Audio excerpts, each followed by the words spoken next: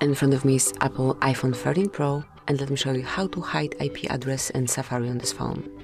So first of all, you need to open Settings, then locate Safari. Here it is, and now you need to scroll down,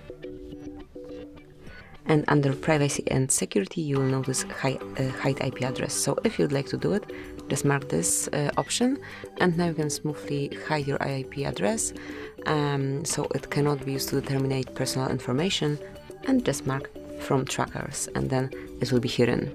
So that will be all. This is it. It's how you can protect your IP, so it is hidden, and known trackers will not be able to locate you. And this is it. That will be all. Thank you for watching. Please subscribe our channel and leave the thumbs up.